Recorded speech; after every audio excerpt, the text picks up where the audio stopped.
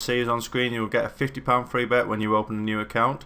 It's a simple sign-up process. You put the promo code F50 in there, you place your first bet starting from a £5, and anything up to £50 will be matched and placed in your account as a free bet. Now it's worth noting that this is actually an increase from the bet that we started with many moons ago, which was around, we think it was about £20 to £30, something like that. So it's good to see that Ladbrokes are keen to upgrade their bonus offers.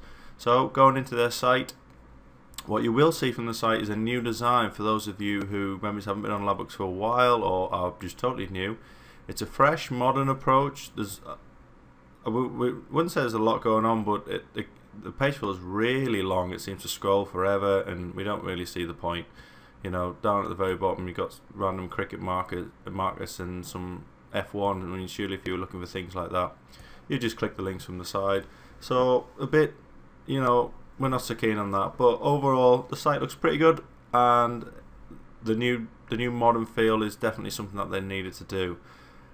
What we will say, a frustrating thing we found with the site are these little pop-up menus when you hover your mouse over and it takes a couple of seconds. You don't really know if they're going to come in or not, and yeah, it's not really something that we'd rather click and go to a page and then have a list to choose from to get to where we need to be.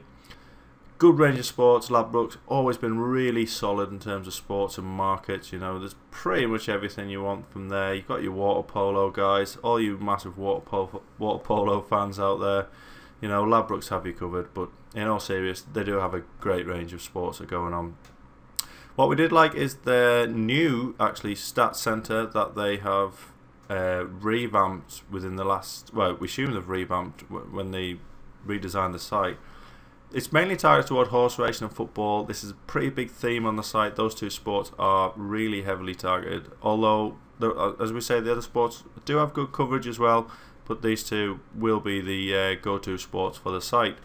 But the stats section for the Ladbrokes site is pretty good. You know, we were quite impressed anyway. We thought there was a good range of information there to place some really profitable bets. Next thing we want to touch upon is the fact that Ladbrokes are basically a huge gambling portal.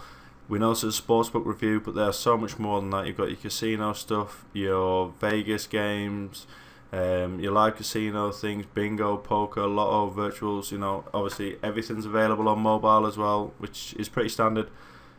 And also recently they've started to look into exchange betting as well to rival the likes of Betfair, things like that. This isn't actually something we have tried. We've tried out an awful lot, to be honest. I think if we were going to do this, we'd probably stick with Betfair. Looking at that, there doesn't seem to be a lot of money kicking about. But again, a nice feature. A few downsides to the site that we've heard about is the fact that their customer support is a little bit iffy. This isn't actually something we've come across. This is grumblings we've heard from within the industry, people using the Ladbrokes site. But this is going to happen anywhere. And we would suggest that 9 times out of 10 these guys are going to be spot on. There's plenty of contact information if you want to get in touch, and just to save face, they're probably going to help you more often than they're going to hinder you, to be honest.